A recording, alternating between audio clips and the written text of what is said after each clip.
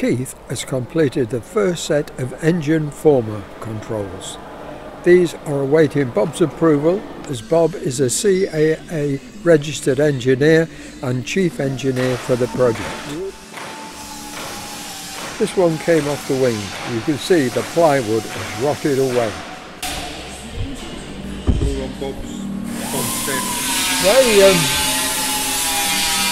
These look like chamfered, and I thought, well, no, he's got that chamfer like that. And they're straight, aren't they? Flat. Yeah, that's just a Scotch-Brite mark. That's really good. Yeah. And round there as well. Yeah. It's a good effect with them. Yeah. Just to take the burr off them. Yeah. Yeah. Oh, right, turkey. Well, have a look what everyone else has been doing.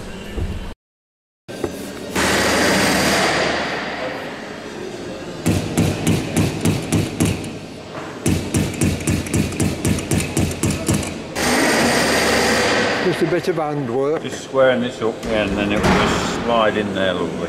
Well, have you tried it? No. Confident. Well, we'll have... It's Phil's door, so it's got to fit perfectly, else he won't accept it. What's that? Phil's door section, isn't it? Oh, if yes. If it don't fit perfectly, he'll just reject it. Yeah. There's no tolerance. No, there isn't. Dave's working on the last former of the front section of the rear fuselage. Plus or minus nothing, he said, didn't he? Yeah.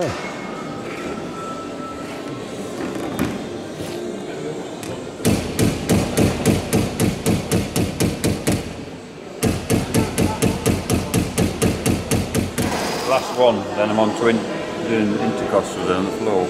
Oh, good. Yeah. Something different. Yeah. Morning, John. John's knocking them out. I know, yeah. Yeah. More complicated than mine, though. Yeah. Oh, yeah.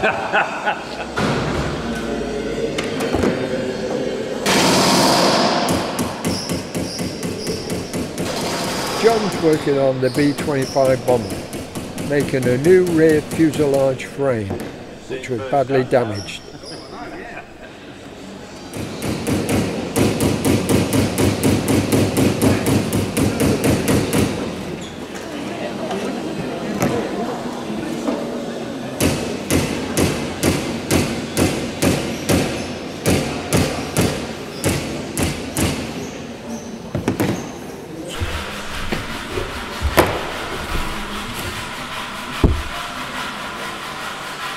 So is this the big trial? See if it fits. Have to turn the camera off for now, just in case. You'll surely want some variation without seeing Dave do them again.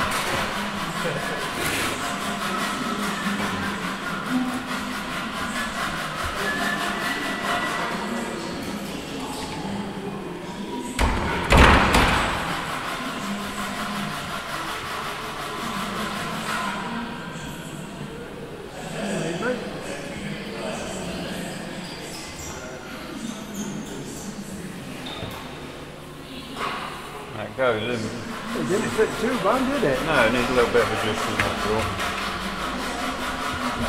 And bring that in. You've seen another one of them? Yeah. That's all in with the doubler and everything. So just this one to paint up, get in and... Hasn't this one been painted? Oh no, that's the last one, yeah. Difficult to see the doubler in there. Yeah, it is. That's good though, because it must be a good fit if you can't see the gap. Oh yeah. Yeah. And when you finish this one you're doing now, the former, you'll go on to the intercostals. Yeah, I've done some of them, they're already under there, but yeah. I started doing, but I've got all them to do that hanging around there. Are they going to be all new intercostals? Looking that way, they're pretty much all damaged. Yeah. And how will you go fitting them? Will you fit them all? Do any riveting?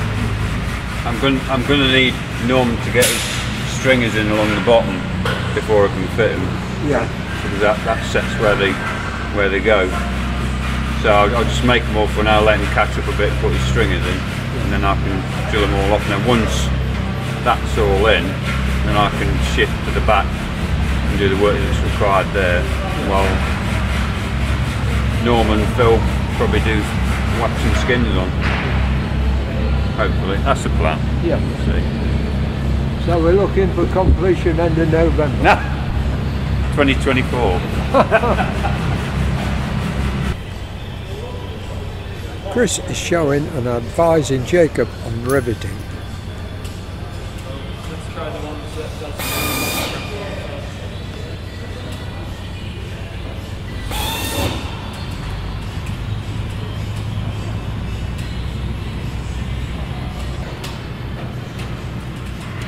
Right, the top there. Yeah.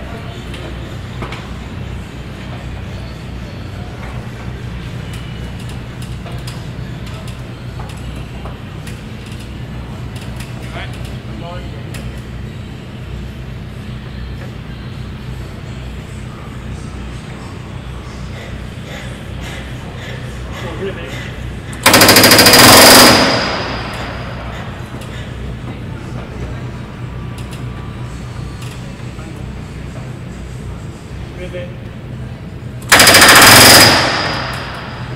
Again.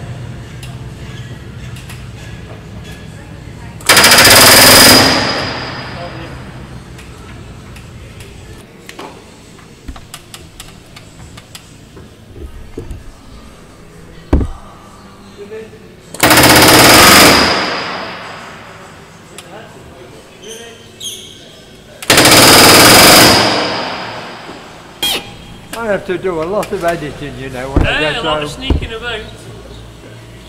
Have you seen my new panels on the front? They're alright then, Yes, yeah, I'm just going to have a good film of aren't those. they? They're alright then. Yeah. Come out alright. You look like one of those old-fashioned photographs with an oval frame. That's alright, isn't it? Yeah, like, just put it. They look Yeah, alright, that's doesn't it? really good. I That, reckon let me it'll just come get out you in the alright. middle, yeah. Come on, let's do it.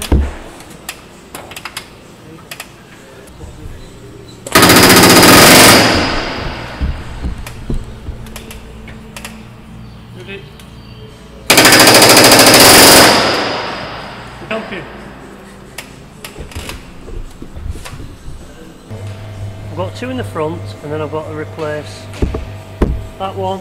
Then so just these really, and then once Sem's done, that's all the skin's done. You know what I mean? Yeah, good. So all the skins are done, and then obviously, have you seen the turret assembly? The Aid's done. He's done all the turret assembly, hasn't he? Yeah. Have you seen it with all the perspex things? He brought it with all the perspex. So hopefully then we can start fitting this out and get it sorted out. Oh, you'll be putting that one in here, will you? That turret assembly over is off this nose section. So the one that Aid's done, where he's redone it and done all the perspex, it's off this nose section, so it'll go. Hopefully it'll get this nose section fixed and that turret will drop in here.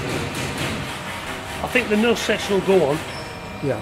Then drop the turret. And then drop the turret in. I think that's how they do But it. you'll drop the turret in just to make sure it. Oh yeah, we'll do a trial fit before we start. Yeah, you don't want to get it up then. You know what I mean? No. You know. Yeah, it's coming on. It is. It's cracking up well.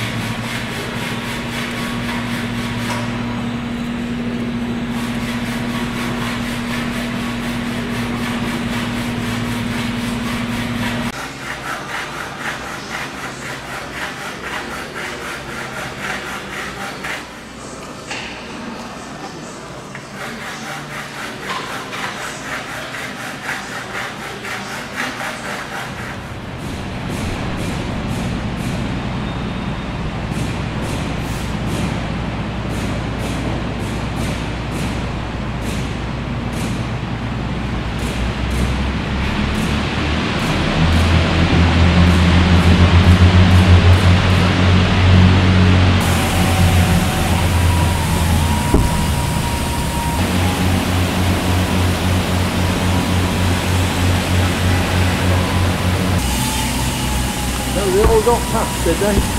Yeah. Good. The Lancaster's just finishing off his taxi run.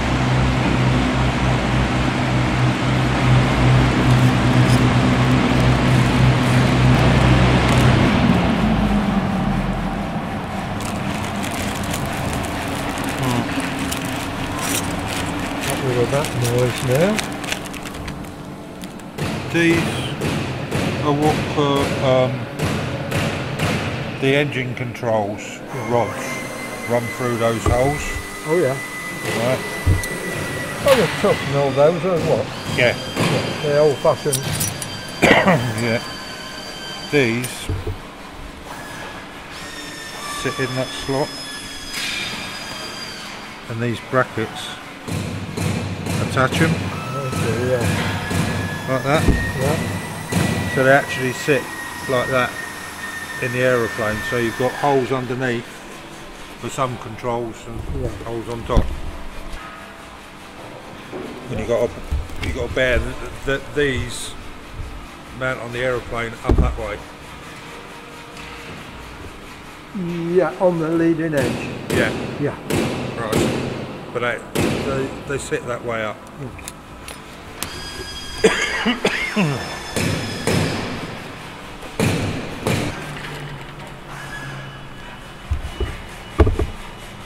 Sit.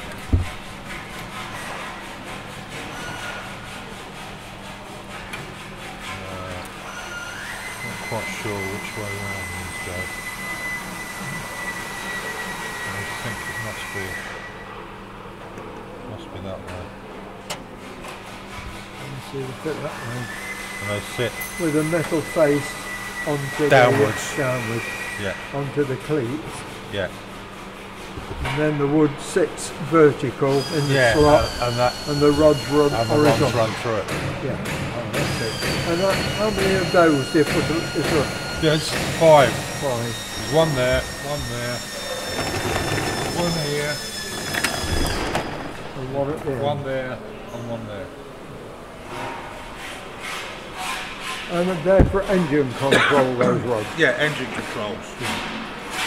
And there's also some fair leads that go onto them, that the vacuum pipes and everything, they sit in the fair leads. Yeah.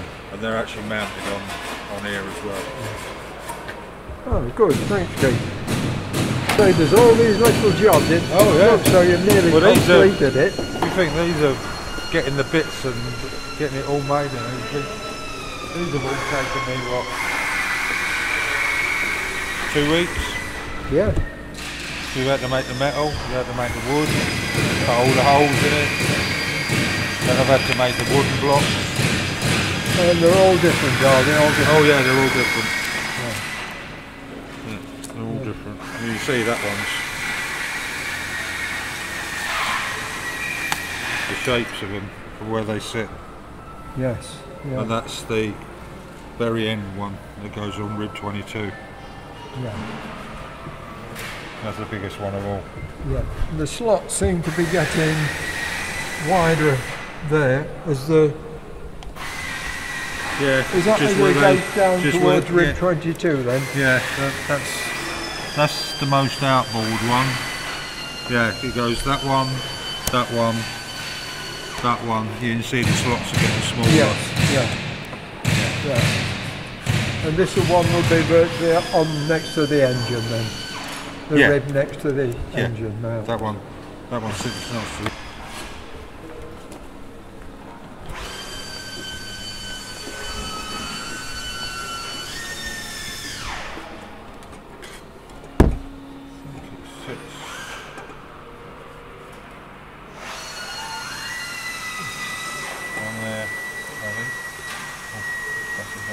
Why does it kind of have that panhandle on it?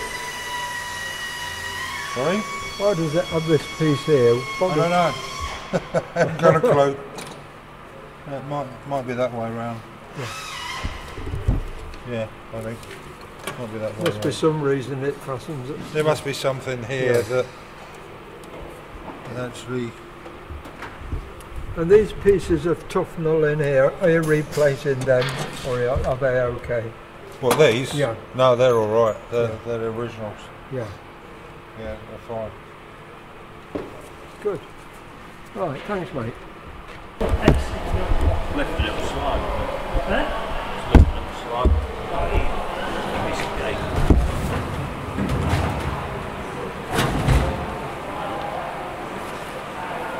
Now We'll get a couple. Anyway, you make careful with the cable stuff. Yeah. So I can go for a ride. Yeah, it's a good, yeah, sliding on a workshop. So, Get down under there. that's it. Right. Yeah, that way then I can move the tools. Spin it round. That's better, isn't it? A bit more stable now. See, what I found when I'm inside there, and I'm trying to do riveting, because that pallet's sat on a set of wheels, when you try and push anything against it, it starts sliding away from me. Do you know what I mean? So I'm wobbling about like a pillock inside.